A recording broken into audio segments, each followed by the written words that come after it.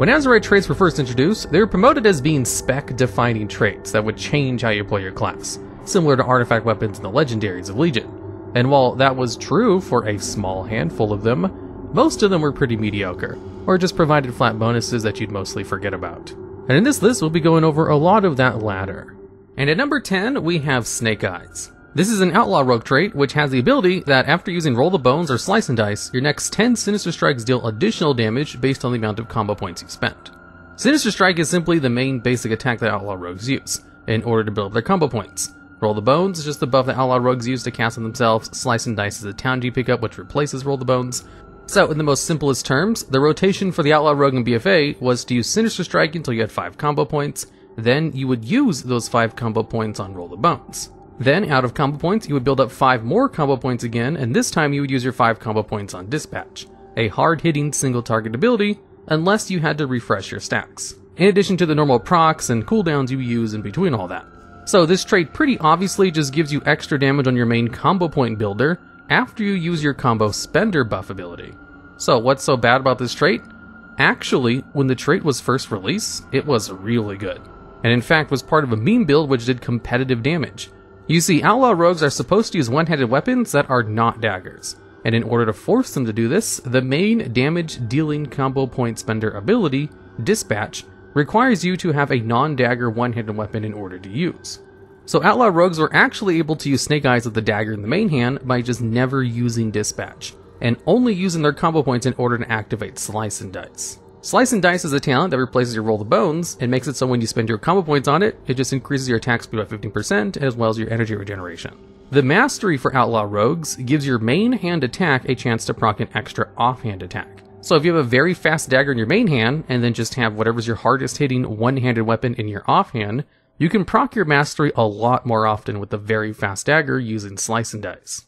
However, you wouldn't be able to spend your combo points on your main damage dealing ability, which was offset by taking 3 Snake Eyes traits, and making it so your Sinister Strike was doing so much damage, especially if you took the Weapon Master talent so it had a chance to hit twice, that you didn't need to use Dispatch. So the whole rotation was just spamming Sinister Strike until you used up all of your Snake Eyes charges, and then refreshing it with a 5 combo point Slice and Dice. However, Blizzard didn't like that Rogues were not playing their class correctly, since you were supposed to use Dispatch in your rotation. So, they nerfed the build. And the way they did it was by targeting the trait itself. The original version of the trait used to buff your next 5 Sinister Strikes for a large amount of damage. So what they did was just increase it to 10, and then cut the amount of extra damage in half. Essentially adding the same amount of extra damage to your next 10 Sinister Strikes instead of the next 5. Which meant you could no longer use your combo points on Slice and Dice in order to deal competitive damage by just spamming Sinister Strike 5 times in between, which would force you to use your combo points on other things and require you to not have a dagger in your main hand. So basically, they super nerfed the trait to stop a meme build, which also just made the trait really bad for everyone else. They also didn't even increase the duration of the buff, so you only had 12 seconds to use up all 10 stacks of the trait, which meant it was almost impossible to even use the full benefit of it. So this trait was nerfed pretty early on in BFA and was almost completely useless for the rest of the expansion. However, since the trait was useful for a time and wasn't removed, it's only at the number 10 spot on this list. But for a majority of its lifespan in BFA, it was the absolute worst trait to pick up for Outlaw Rogues. And at number 9, we have Masterful Instincts. This is a trait available to Feral and Guardian Druids, and has the effect where you gain a pretty significant amount of mastery and armor for 30 seconds after Survival Instincts expires. Survival Instincts is a defensive cooldown which reduces all the damage you take by 50% for 6 seconds. Now, the mastery provides is actually really good, including the extra armor, so it was one of the most taken Azerite traits for Feral Druids in high-end arenas. However, it didn't really perform well anywhere else, because generally you want to save your defensive cooldowns for emergencies, and this trait actively encourages you to use your defensive cooldowns as an offensive cooldown for that 30-second buff afterwards. In PvP, where you're using defensive cooldowns all the time anyway, this isn't really a big deal. If you're a tank or DPS player in a regular raid or dungeon, generally you want your defensive cooldowns for specific phases of fights, or for emergencies. And while Survival Instincts did have 2 charges in BFA, you could always just use one of them for the 30-second buff and then save the other one for an emergency, or just pick any other trait which would increase your damage survivability without relying on using up one of your major defensive cooldowns. And at number 8, we have Moment of Compassion. This is a trait for Holy Paladins and has the effect where your Flash of Light will heal for an additional amount when you use it on the target of your Beacon of Light. Beacon of Light is an ability that Paladins have, where you place it on one target, which lasts until you move it to another target. That makes it so 50% of all of your healing is duplicated to your Beacon of Light target. So it's an excellent ability, where usually you just set it on a very high priority healing target, like a tank, and then you don't have to heal them because Beacon of Light is constantly duplicating your heals towards them. Flash of Light is just the fast cast high healing single target healing spell that Paladins have. Here's the thing with Beacon of Light though. Normally, you don't want to spend your direct healing on your Beacon of Light target. Placed a Beacon of Light on a target has the excellent benefit where you don't have to heal them. It's an incredibly strong ability because it allows you to always split your healing to another target. So, having an Azerite trait which only benefits you healing suboptimally is obviously not very good. However, there are situations in which it is somewhat useful. Paladins have a talent called Beacon of Virtue, which on a 15-second cooldown allows you to place a Beacon of Light on one target and 3 other targets within 30 yards for 8 seconds. So with 4 Beacon of Light targets out in a Mythic Plus dungeon scenario, then this Azerite trait would be live on half the party. Even then, pretty much every single other trait is better, and it was almost never taken, easily being the least taken trait amongst Holy Paladins, especially since Holy Paladins had, arguably, one of the best Azerite traits ever in the form of Glimmer of Light. Glimmer of Light was so good that pretty much all guides in BFA told you to get 3 of them as soon as possible, because it was going to define your entire healing rotation. You can only have 6 major traits, and with half of them taken up by only one trait, you would definitely not want to waste one of those remaining slots on Moment of Clarity, which was almost completely useless in raids, and only sometimes useful in Mythic Plus dungeons if you had the right talent. Although in PvP, healing your Beacon of Light target is pretty common, so it has more staying power there. And at number 7, we have Flames of Alacrity. This is a major fire mage trait, which would grant additional haste whenever your Enhanced Pyrotechnics was activated. Enhanced Pyrotechnics would activate every time your Fireball spell failed to critically hit, in which case it would increase the chance of your next Fireball to crit by a stacking amount until you finally landed a successful critical strike, as fire mages are all about getting crits so they can spam instant cast Pyroblast. Now, where this trait comes into practice is if you're hard casting a lot of Fireballs back to back and are unlucky with none of them critting. Then you can benefit from this Azerite trait and get the extra haste. When the trait provided a significant amount of haste before it was nerfed, it was used occasionally, but other than that, it was mostly ignored in favor of traits or abilities which actually played towards what fire was trying to do, rather than only benefiting from a failure state. Because as soon as you successfully landed a critical strike with a fireball, the trait would no longer be active. And at number 6, we have Killer Frost. This is a trait exclusive to Frost Death Knights, and it has the ability where your Frost Strike deals additional damage and also has a 15% chance on your critical strikes to grant Killing Machine. Killing Machine is a proc which makes your next obliterate a critical strike. Now, Frost Strike is the basic ability that Death Knights use when they need to spend their runic power, as it's a great way for them to deal damage with it, and Obliterate is just one of their hard-hitting abilities. So passively allowing it to crit more often is only a good thing. Plus the trait increases the damage of their runic spender. So what's wrong with this, and why was it the least picked trait for Frost Death Knights? Well, the extra damage it would give to Frost Strike was fine. It's just the proc chance would only happen if you critically strike with Frost Strike, instead of just using any Frost Strike. You see, Azerite traits would not stack when it comes to percentage-based things. So if you stacked 3 copies of Killer Frost, you would still only have a 15% chance to grant extra killing machines on your crits. Which, sure, overall it would give you more procs over a boss fight, but also, any of the mediocre generic traits would increase your damage more. And that's kind of the threshold for some of these traits. Is it better to take the trait than just one of the bad generic traits? Like, don't get me wrong, some of the generic traits are super good, so saying a spec-specific trait is worse than one of them isn't that big of a deal.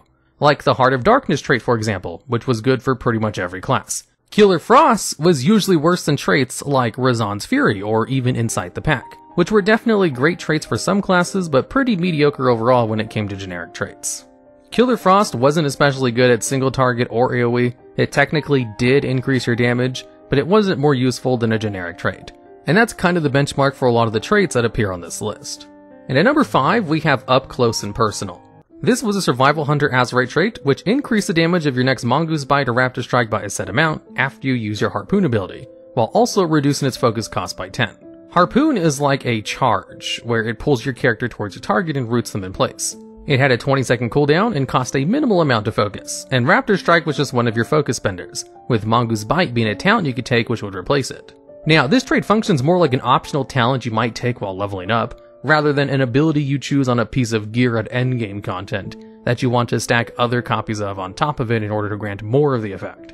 Because you see, Harpoon has a minimum range of 8 yards, so if you're in a raid fight and you want to make use of this Azerite trait on cooldown, you'd have to run out of the fight in order to Harpoon back in just for the buff.